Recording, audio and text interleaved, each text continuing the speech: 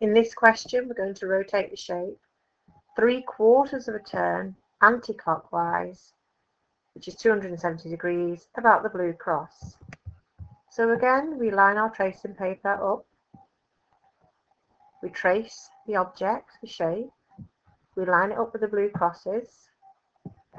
We would put our pencil point at the blue cross as a pivot, and then rotate our tracing paper 3 times out of the 4 possible in an anti-clockwise direction. So remember, anti-clockwise is going this way. So we would rotate it once, twice, 3 times. That would be our object, and our image would be our answer.